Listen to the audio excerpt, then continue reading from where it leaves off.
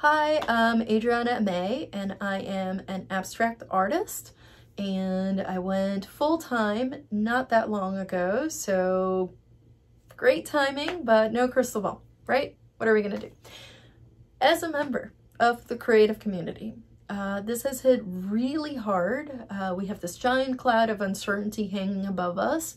All our events being postponed or canceled. It's really easy to find ourselves discouraged, to get stuck in a rut, to not know where to go next, or maybe what's the point. But you know what?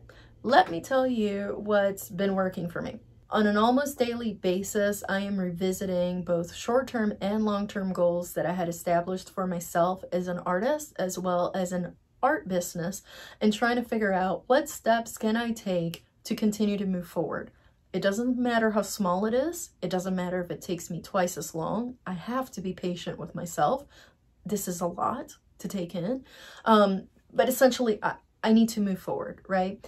Other things that are helping also, towards that is staying in touch with other members of the creative community where we can kind of share with each other what opportunities are coming up. Maybe they're virtual, maybe there's relief funds, maybe there's fundraisers, as well as have an opportunity to brainstorm different obstacles that we're facing, and maybe we can figure out ways to get through them, keep ourselves inspired, give each other prompts, things of that nature, so that we can continue moving forward, essentially. So that's all I got for now. Thank you for the opportunity, Artswell, to let me share this with you, and I hope it helps, even if it's just a little bit. But let's just keep moving forward, all right? All right, bye.